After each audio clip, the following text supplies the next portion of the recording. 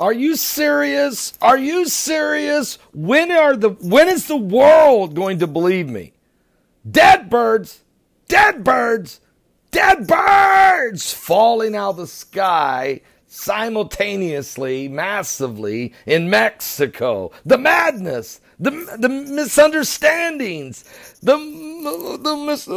Mexico. But listen, the Bible said this was going to happen in the last days. And folks, believe me, for 7 years I've been covering dead birds, dead fish, dead cows, dying all over the world. They didn't start this phenomenon of unbelievable birds falling from the sky and fish washing up on the banks and dolphins and cattle falling over.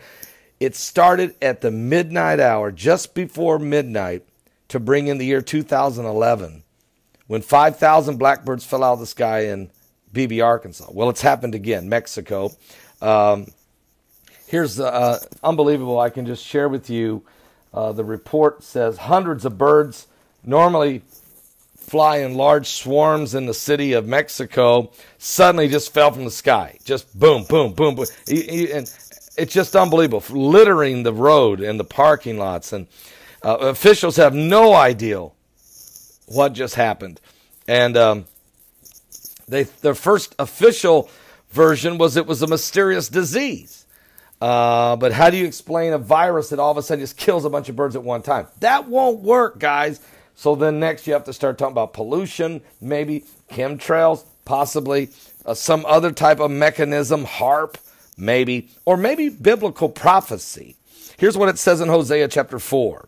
Hear the word of the Lord, ye children of Israel, for the Lord has a controversy with the inhabitants of the land, because there is no truth, nor mercy, nor knowledge of God in the land. By swearing and lying and killing and stealing and committing adultery, they break out, and blood touches blood. Therefore shall the land mourn, and every one that dwelleth therein shall languish. With the beasts of the field, and with the fowls of heaven, yea, the fishes of the sea also shall be taken away. Dead birds, dead fish, dead cows. Well, that's what Hosea said was going to happen. Now, he prophesied that 3,000 years ago, but it did not start happening in mass quantities until New Year's Eve, BB, Arkansas, to bring in a brand new year of 2011. And for the past 7 years, and I've been covering it, you guys know that, and I've been doing this now 8 years today. It's our anniversary, 8 years ago today that we came on YouTube and then branched out to Facebook, Twitter, Google+, television, radio, and everywhere else that we tried to, in conferences. And there's people going to meet me here in Nashville, Tennessee tomorrow night, Friday night, March 2nd.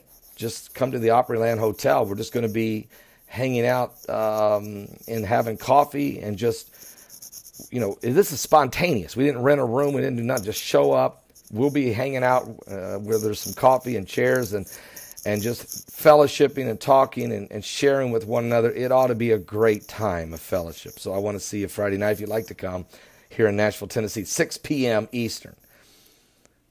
But you never know when the bird's going to fall out of the sky. The prophecy's there. That means all this sin. Okay, I'm not saying pollution doesn't cause mass animal deaths occasionally. I'm not saying HARP can't. I'm not saying chemtrails isn't. But I'm telling you, this is way too many times. Way too many times.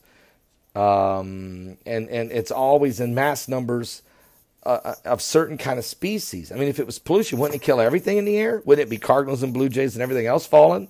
Why is it always blackbirds? Or some other species sometimes? Don't miss today's live broadcast, 12 noon Eastern. We'll break this down. We're in the last days.